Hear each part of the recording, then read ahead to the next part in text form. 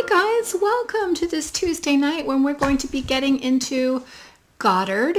This is the second in a four-part series in which we are Neville Goddard's book called Feeling is the Secret.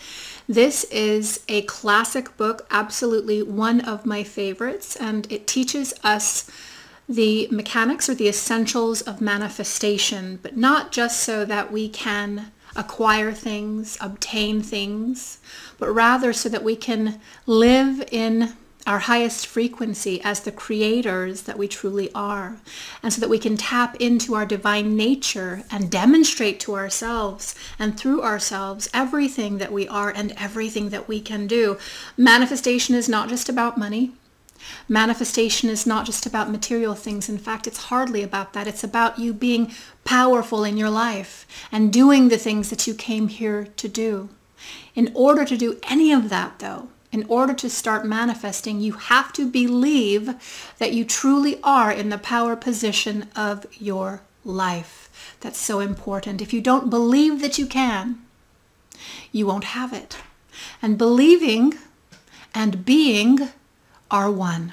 What does this mean? This means we can believe something, but if we're not also being it, meaning if we're not also vibrating to the belief of that and occupying the frequency of that, we truly don't believe it. We believe what we are. We vibrate according to who we feel that we are. Believing and being are one. And so this book gets us all the way together about how powerful we are. The triune nature of consciousness and what we can create. And it also goes to great lengths to tell us that it's virtually none of our business how it works, how the universe does what the universe knows how to do. Neville just tells us, don't concern yourself with such things. Just what do you want to dream about? What sort of destiny do you want to create for yourself and for your loved ones? What kind of relationships do you want to have? What do you want to do with your life? Where's the dreamer inside of you? Neville is asking us to be concerned with how we're dreaming and thinking and how we are feeling, and the universe takes care of the rest. To recap very quickly, last week we learned about the law and its operations. The law is essentially the nature or the mechanics of the triune human. We here now, we are a consciousness.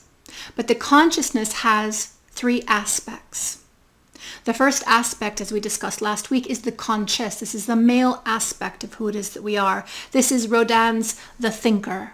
This is that dreaming aspect as we are saying our affirmations, as we are contemplating on what we desire and what we want to create. That is coming from this male aspect, the conscious.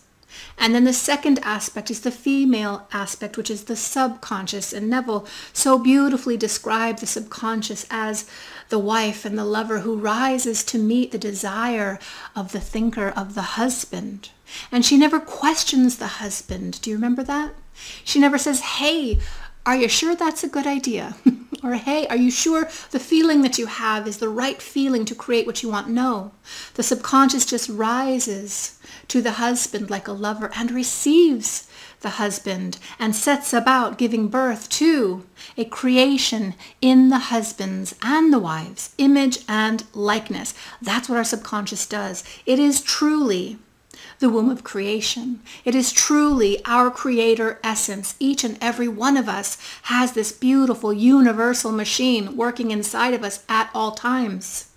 But she only responds to the last aspect of the consciousness, which is feeling. Feeling. We can call this the frequency. I was just talking about belief and being one.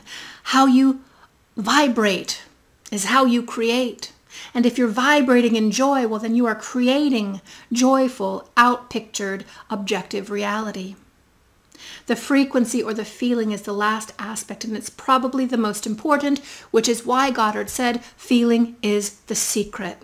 And so we talked about all of that last week. And if you haven't seen that teaching, I recommend that you go back, you check it out. Further, I totally recommend that you get the work of Neville Goddard. He has been passed for, I want to say, 40 years, maybe longer. But his estate lives on. His books live on.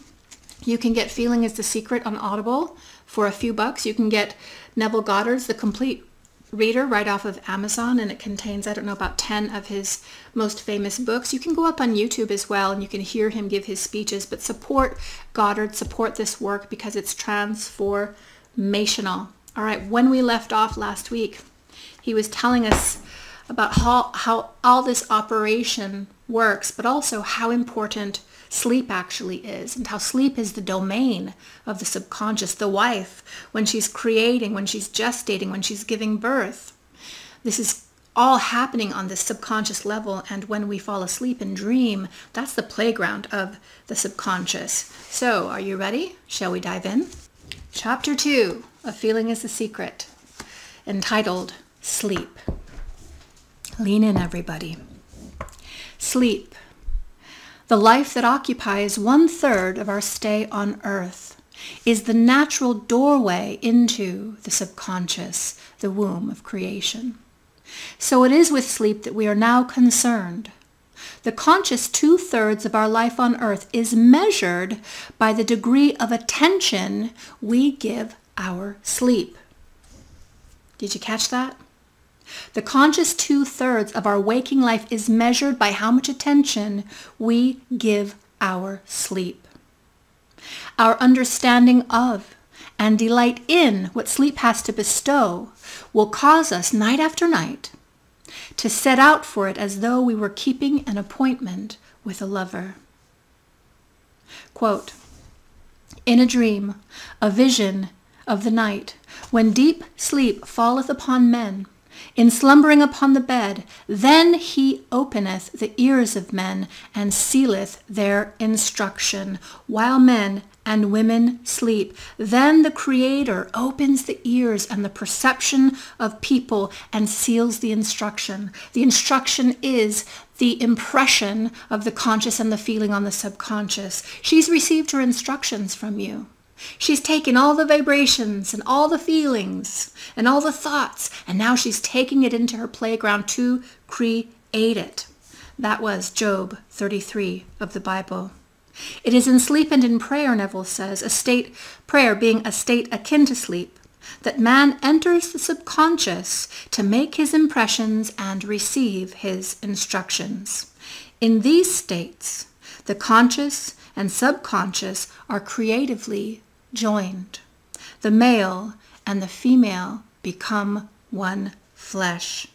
Sleep is the time when the male, or the conscious mind, the thinker, turns from the world of sense to seek its lover or its subconscious self. Now, when Neville says that the male aspect or the conscious thinking aspect turns from the world of sense, what he means is it turns from 3D reality. The walls fall away, all the narratives, all the worries, all the anxieties, and all the reality that third-dimensional reality shows us, the reality of our relationships, the reality of our bank account, the reality of our wellness or lack thereof. It's during sleep that the conscious mind turns away from that and instead goes into this union with the subconscious. The subconscious, unlike the woman of the world who marries her husband to change him, has no desire to change the conscious or the waking state, but loves it as it is and faithfully reproduces its likeness in the outer world of form. The conditions and events of your life are your children formed from the molds of your subconscious impressions in sleep. We got to read that again. It's so powerful. The conditions and events of your life, everything you're experiencing now in your life, are your children formed from the molds of your subconscious impressions in sleep. Again, the subconscious being the womb of creation. At night, she creates for you what you experience in the next day. These are your children. What kind of children are you bringing into your world? They are made in the image and in the likeness of your innermost feeling, that they may reveal you to yourself. That gives me goosebumps. Your children, your life, your conditions as you see them to be, these are made in the image and the likeness of your innermost feeling about yourself. that they may reveal you to yourself. How powerful is that? If what you're experiencing in your life right now is unpleasant, is dissonant, is confrontational, is unwell, is chaotic, this is revealing to you something about you that you need to pay attention to. These are your children brought into form because the subconscious creator, universal aspect did as you asked through your feeling and your thought. You see, you're responsible for what you are experiencing today, and you're responsible for what you experience tomorrow. Quote, as in heaven, so on earth. In other words, as in the subconscious, so on the earth. As in the subconscious, so in your world. As in the subconscious, so in your bank account. As in your subconscious, so it is in your body. Whatever you have in consciousness as you go to sleep is the measure of your expression in the waking 2/3 of your life on earth. Whatever you have in your consciousness, and what this really means is whatever you're holding in your frequency right before you go to sleep outpictures itself in the 2/3 remaining of your waking life every single time. And here we're going to start getting into priming of sleep. Nothing stops you from realizing your objective except for your failure to feel that you are already that which you wish to be, or that you are already in possession of the thing that you seek. Your subconscious gives form to your desires only when you feel your wish fulfilled. Let me repeat that because it's powerful. Take a deep breath and let's integrate this. Nothing stops you from realizing your objective, what it is that you want, except your failure to feel that you are already that you wish to be, or that you are already in possession of the thing that you seek. You already have it. You already are that. And the only reason you don't have it is because you don't believe it. You don't believe it. You don't vibrate to it, you see. Your subconscious gives form to your desires only when you feel your wish has already been fulfilled. The unconsciousness of sleep is the normal state of the subconscious. I call it the playground. Goddard calls it the normal state. Because all things come from within yourself, and your conception of yourself determines that which comes, you should always feel the wish fulfilled before you drop off to sleep. You never draw out of the deep of yourself that which you want. You always draw out that which you are. And you are that which you feel yourself to be, as well as that which you feel as true of others. This again speaks to all of us who are running these affirmations or these vision boards of all the things we want to create and all the things we want to be. But are we feeling that? We only draw forth that which we are, not what we want to be, because that which we are is how we vibrate. That's our frequency. We've got to change that in order to get whatever's on our vision board. We have to change that in order to change what's being outpictured to us. To be realized then, the wish must be resolved into the feeling of being or having or witnessing the state sought. This is accomplished by assuming the feeling of the wish fulfilled. The feeling which comes in response to the question, how would I feel were my wish realized? How would I feel if I were 25 pounds less? Oh, God. Probably feel very energized. I'd probably feel pretty foxy. I'd probably go out shopping. I'd probably have a lot of fun. And here it comes, the vibration of feeling that I'm 25 pounds less. If I can live today like I'm 25 pounds less, in the joy of that, in the wellness of that, I will soon find myself to be 25 pounds less. Ask yourself, what feeling comes when you ask your question, how would I feel if my wish were fulfilled? This is the feeling which should monopolize and immobilize your attention as you fall asleep.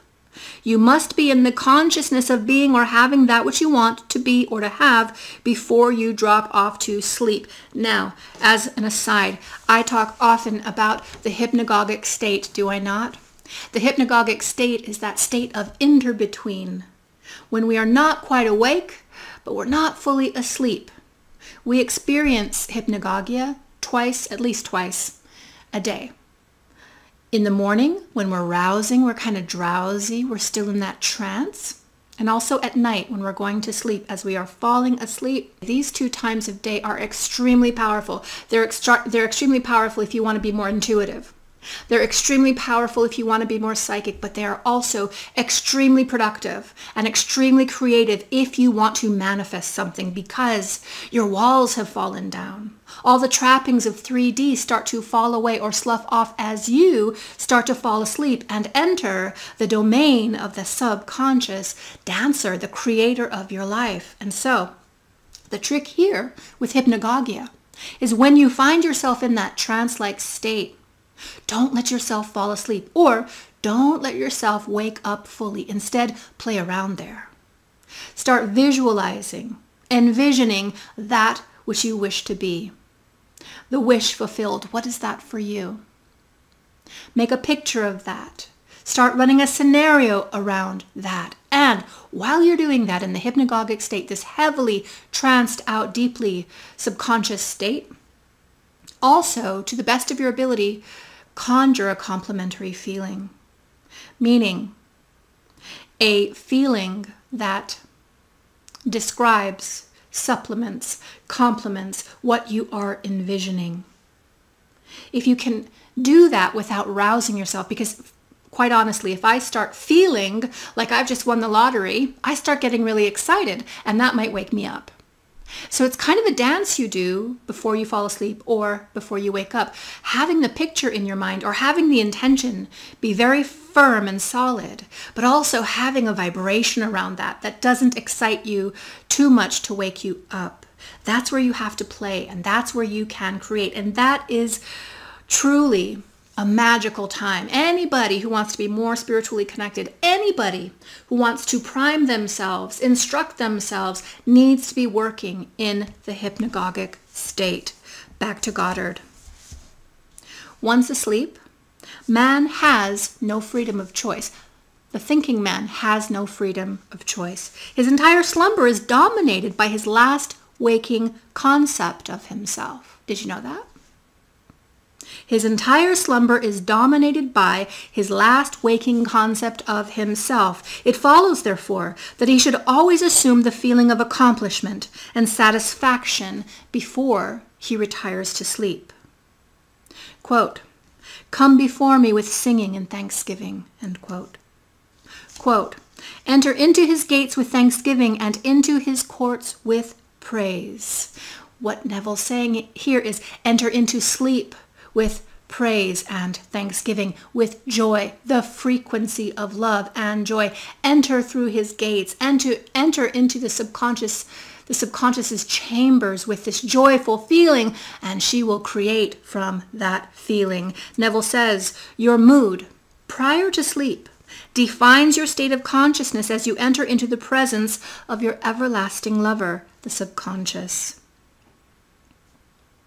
She sees you exactly as you feel yourself to be. She sees you exactly as you feel yourself to be. How many of you have lovers and friends and children, and they may put on a brave face, but we see them exactly as they feel themselves to be. We know what they're going through. We sense it. And we sense it as the truth. It's the same with the subconscious. Whatever you take into sleep, she feels, she sees exactly as you feel yourself to be. If, as you prepare for sleep, you assume and maintain the consciousness of success by feeling, I am successful, then you must be successful. She has to outpicture this. Lie flat on your back with your head on a level with your body. Feel as you would were you in possession of your wish, and quietly relax into unconsciousness. Quote, he that keepeth Israel shall neither slumber nor sleep. Nevertheless, quote, he giveth his beloved sleep. The subconscious never sleeps. Sleep is the door through which the conscious, the waking mind, the male aspect passes to be creatively joined to the subconscious. Sleep conceals the creative act, while the objective world reveals it. In sleep, man impresses the subconscious with his conception of himself. What more beautiful description of this romance of the conscious and the subconscious is there than that told in the Song of Solomon, quote, "By night on my bed I sought him whom my soul loveth. I found him whom my soul loveth. I held him, and I did not let him go, until I had brought him into my mother's house, and into the chamber of her that conceived me." End quote. Preparing to sleep, you feel yourself into the state of the answered wish, and then you relax into unconsciousness. I am successful. I am successful. And you say this and feel this as you relax into unconsciousness or fall asleep. Your realized wish is he whom you seek. By night on your bed, you seek the feeling of the wish fulfilled, that you may take it with you into the chamber of her that conceived you, into sleep, or the subconscious which gives you form, that this wish also may be given form. This is the way to discover and conduct your wishes into the subconscious. Feel yourself in the state of the realized wish and quietly drop off to sleep. Night after night, you should assume the feeling of being, having, and witnessing that which you seek to be. Possess and also see manifested. Never go to sleep feeling discouraged or dissatisfied. Never sleep in the consciousness of failure. Your subconscious, whose natural state is sleep, sees you as you believe yourself to be. And whether it be good, bad, or indifferent, the subconscious will faithfully embody or create your belief, bringing it into form, bringing it into your reality. Everything is just you pushed out. As you feel, so do you impress her. As you feel, so do you impress her. And she, the perfect lover, gives form to these impressions and outpictures them as the children of her beloved. Everything you experience in your reality, these are the children of your creation. These are the children of the union of that which you think and that which you feel being transmitted to the universal subconscious. These are your begotten. And if you want to change the landscape of this, well, you have to change how you're vibrating within. Thou art all fair, my love. There is no spot in thee. This is the attitude of mind to adopt before dropping off to sleep. Disregard appearances and feel that things are as you wish them to be. For, quote, "He calleth things that are not seen as though they were, and the unseen becomes seen." This is Romans 4:17. The Creator calls things that are not seen as though they are. It speaks into creation, things that have not been created, but it interacts with these things as though they have been created, and this is how they are created. It's the same in our life. We call things into being that are not seen, and we speak to them as though they are.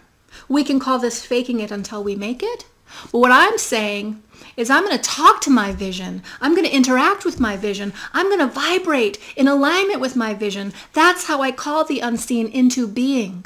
That's how creators do it. Quote, again, "He calleth things that are not seen as though they were, and the unseen becomes seen."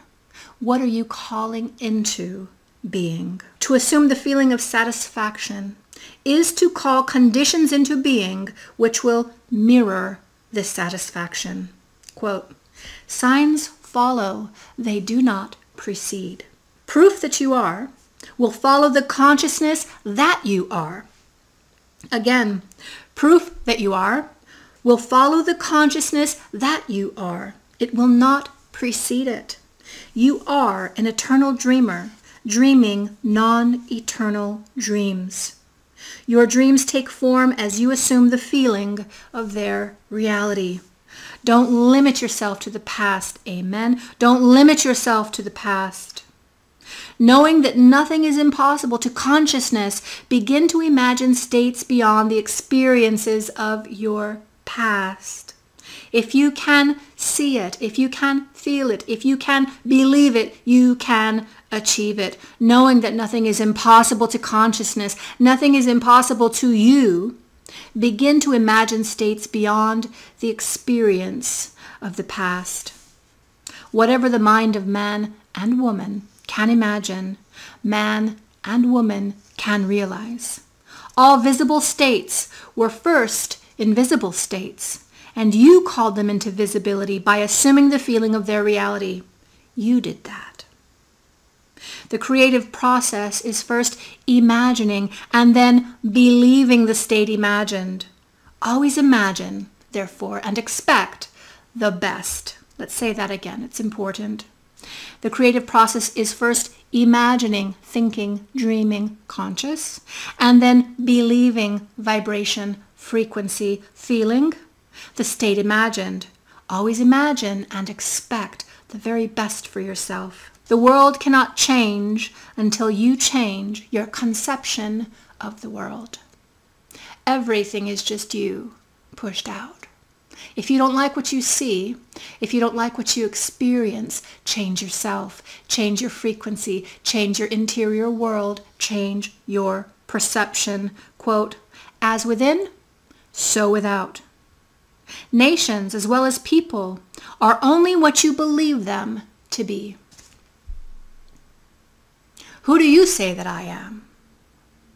Who do you say that they are? Who do you say that that group is? Nations, as well as people, are only what you believe them to be. No matter what the problem is, no matter where the problem is, no matter whom it concerns, you have no one to change but yourself, and you have neither opponent nor helper in bringing about that change within yourself. Can I get an amen one more time? No matter what the problem is, no matter where the problem is, no matter whom it might concern, you have no one to change but yourself, and you have neither opponent nor helper in bringing about the change within yourself. It's only you. Only you can do this. You have nothing to do but convince yourself of the truth of that which you desire to see manifested. As soon as you succeed in convincing yourself of the reality of the state that you seek, results follow to confirm your fixed or new belief. As soon as you convince yourself of this, as soon as you feel it, as soon as you live it, walk around being that, you will see it. The results come in to confirm your new belief about yourself. Don't ever suggest to someone else the state which you desire to see him express. Instead, you convince yourself that he's already that which you desire him to be.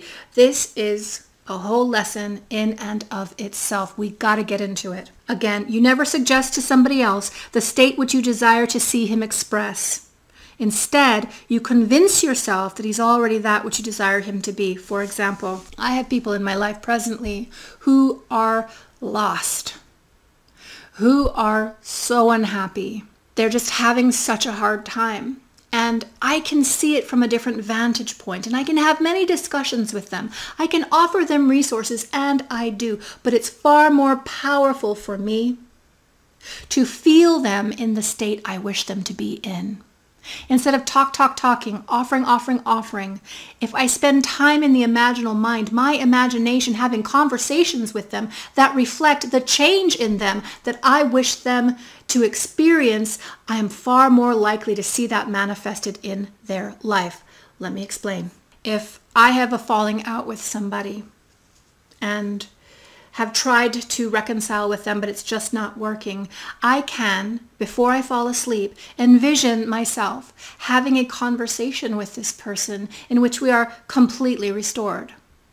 We are completely happy. We are talking, and everything we're saying in this visualization reflects the reality that we are healed, that we've been restored, that we are happy. And as I am visualizing this, as I'm getting drowsy and I'm getting ready to go to sleep, I actually begin to feel what it would be like if we were restored, if we were back together again. I feel, or I vibrate to that which I seek to manifest. And then, if I can, I fall asleep with that visualization playing and the feeling, which is like the song of the inspiration. I fall asleep and the subconscious says, oh yeah? Okay, I'm going to outpicture that for you. She gets to work. Many of us have issues with other people, but also many of us have people in our lives who are hurting, who are addicts, who are down and out, and we don't know how to help them. The best thing you can do, Neville has just told us, is go into the chamber of your imagination and see them healed there and feel it to be true. If you can do that, you can manifest it not just for yourself, but for somebody else. And you may say, what about free will? Well, you're smart, I would say. That's a good question. What happens is when we see our friends and family as healed, restored, well, no longer addicted, having gotten out of the chaos, and we feel this, we witness this in a feeling way, this sends a transmission of possibility to our loved ones. And here again, the subconscious knows how to do what the subconscious knows how to do. It's not up to us to worry about the mechanics of the universe. We just know and can be very sure in the reality that the universe is on the job. The universe is going to send resources to this person. The universe is going to make sure that the truth or the light or the way out is presented to this person in such a way that they can receive it. Now, they still have sovereignty, of course. And the addict might turn away. And the person in a terrible situation at home might turn away. But we keep imagining the restoration. We keep imagining the healing, and the universe keeps sending those possibilities. And often, probably more than often, at some point, that person will avail themselves of these universal possibilities. Don't stop believing and believing in being our one. Don't stop vibrating to the possibility, to the new reality for this person, because that's what sends the possibility to them. Back to Goddard. Never suggest to another the state which you desire to see him express. I'm never going to say to you, I wish you would get well. I wish you'd stop thinking this way. Don't do that. Instead, convince yourself that he is already that which you desire him to be, and let the universe take care of the rest. Doesn't that feel better? Isn't it now not your responsibility? Isn't it great knowing that God knows how to do what God knows how to do and you don't have to worry about it?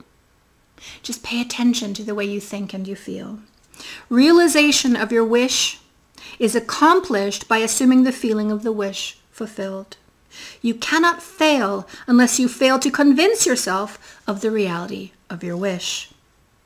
A change of belief is confirmed by a change of expression, meaning you know you've changed the way you vibrate. You know that you've changed the way that you believe when you see your life start to change. New people cycling in, new opportunities, doors opening, networking. This reflects that you are changing how you vibrate. And so every night, as you drop off to sleep, feel satisfied. Feel spotless. Quote, thou art all fair, my love. There is no spot in thee. This is how you are to feel about yourself. Every night, as you drop off to sleep, feel satisfied and feel spotless. For your subjective lover always forms the objective world in the image and the likeness of your conception of it, the conception defined by your feeling, your frequency. The waking 2/3 of your life on earth always corroborates or bears witness to your subconscious impressions. The actions and events of the day are effects. They are not causes. Free will is only freedom of choice. The actions and events of your day, these are the effects. They're not causes. We tend to look at the things happening outside of us and we say, this is causing me to feel this way. This is causing me to act this way. This is causing me to be this way. And what Goddard is saying, no, they are the effects. What you are impressing upon the subconscious, that's the cause. Change what you impress and you change what you experience. Quote, choose you this day whom you shall serve. Powerful. This is Joshua. And the second part of that scripture, he says, as for me and my house, we're going to serve the Lord. Choose you this day who you want to serve. But as for me and mine, we're going to serve the Lord, meaning I'm going to serve my divinity. I'm going to serve this manifestation process. I'm going to live a life of miracles. Choose you this day who you're going to serve. This is your freedom to choose the kind of mood you will indulge. But the expression of the mood is the secret of the subconscious. The subconscious receives impressions only through the feelings of man and, in a way known only to itself, gives these impressions form and expression. The actions of man are determined by his subconscious impressions, his illusion of free will. His belief in freedom of action is but ignorance of the causes which actually make him act. He thinks himself free because he's forgotten the link between himself and the event. Man awake is under compulsion to express his subconscious impressions. If in the past he unwisely impressed himself or unwisely instructed the subconscious, then let him begin to change his thoughts and his feeling, for only as he does so will he change his world. Do not waste one moment on regret, for to think feelingly of the mistakes of your past is to reinfect yourself. I can dig it one more time. Don't waste even one moment on regret, and I dare say failure, and I dare say guilt, for to think feelingly, to feel that in your body, of the mistakes of your past is to reinfect yourself and therefore create more of that in the future. Quote, let the dead bury the dead. Turn from appearances and assume the feeling that would be yours were you already the one you wish to be. Turn from the appearances, meaning your 3D reality, everything in your world that tells you you are not that which you want to be. Maybe it's a person who tells you you are not what you want to be. You could never have what you want to have. You can never rise to the level of success you wish to achieve. Turn away from that, says Goddard, and assume within yourself the feeling that would be yours were you already to have your wish. Feeling a state produces the state. Feeling a state produces the state. Feeling a state produces that state. The part you play on the world's stage is determined by your conception of yourself. By feeling your wish fulfilled and quietly relaxing into sleep, you cast yourself in a star role to be played on earth tomorrow, and while asleep, you are rehearsed and instructed in your part. You are the star of your tomorrow, and while you're asleep, you're rehearsing for what's to come. The acceptance of the end automatically wills the means of realization. The end here is the outcome that you seek. Acceptance of this outcome, being in the energy of this outcome, automatically wills the means of the realization. It sets into motion the mechanics that bring it about in your 3D reality. Make no mistake about this, Goddard says. If, as you prepare for sleep, you do not consciously feel yourself into the state of the answered wish, then you will take with you into the chamber of her who conceived you the sum total of the reactions and feelings of your waking day. And while asleep, you'll be instructed in the manner in which they will be expressed tomorrow. You will rise believing that you're a free agent, not realizing that every action and event of the day is predetermined by your concept of yourself as you fell asleep. Your only freedom then is your freedom of reaction. You are free to choose how you feel and react to your day's drama, but the drama, the actions, the events, and the circumstances of your day have already been determined by you the night before, and the day before, and the week before. You've been creating this entire time. Unless you consciously and purposefully define the attitude of mind with which you go to sleep, you unconsciously go to sleep in the composite attitude of mind made up of all the feelings and reactions of your day. So if you're not conscious about it, he's saying, if you're not intentional, if you're not going to sleep saying to yourself, I am successful, I am healthy, wealthy, and wise, and also feeling it, then what the subconscious actually receives is the sum total of your entire day. You had road rage on the way to work. You got in a fight with your kids or your husband. You're feeling depressed about how your body looks. You don't feel very energetic. It takes the sum total of all of that, and that's what it takes into the playground or the womb of creation. And your tomorrow, that's the evidence of what you took in the night before, you see. Again, you are free to choose how you feel and react to your day's drama. But the drama itself, the actions, events, and circumstances of that day have already been determined by you. Unless you consciously and purposefully define the attitude of mind with which you go to sleep, you unconsciously go to sleep in the composite attitude of mind made up of all the feelings and all the reactions of your day. And every reaction makes a subconscious impression and, unless counteracted by an opposite and more dominant feeling, is the cause of future action, your tomorrow. Ideas enveloped in feeling are creative actions. Use your divine right wisely. Through your ability to think and through your ability to feel, you have dominion over all of creation. Use your divine right wisely. Don't live a reactive life. Don't allow yourself to just be tumbled over the waves of 3D reality. Get yourself together, brother. Get yourself together, sister, and start thinking and dreaming intentionally and work on that vibration so that your subconscious can receive that and create that. While you are awake, you are a gardener selecting seed for your garden. But, quote, except a corn of wheat fall into the ground and die, it abideth alone. But if it die, it bringeth forth much fruit. End quote. Your conception of yourself as you fall asleep is the seed that you drop into the ground of the subconscious. Dropping off to sleep, feeling satisfied and happy and successful and well and prosperous, compels conditions and events to appear in your world which confirm these attitudes of mind. Sleep is the door into heaven. What you take in as a feeling, you bring out as a condition. Somebody just write that in the comments. What you take into sleep as a feeling comes out as a condition, or an action, or an object in space. So sleep in the feeling of the wish fulfilled.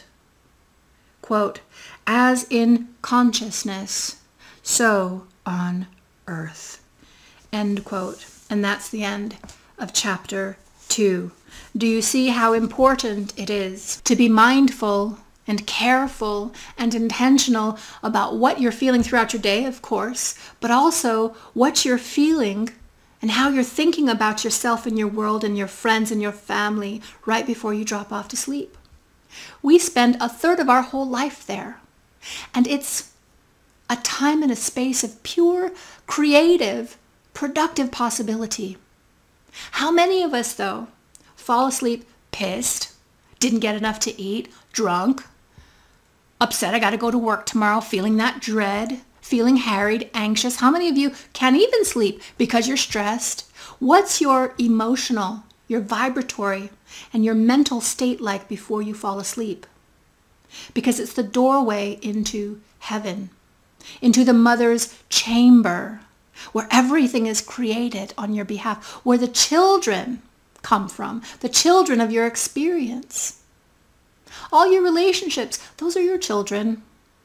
All the money that you have or do not have, these are your children.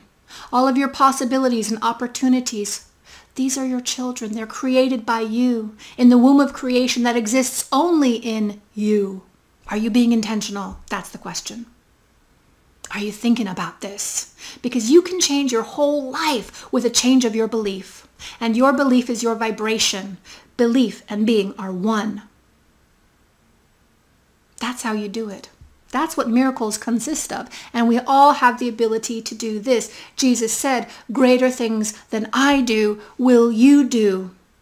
The only reason you do not see it is because you do not believe it of your own self. If you believed it, that you are already that.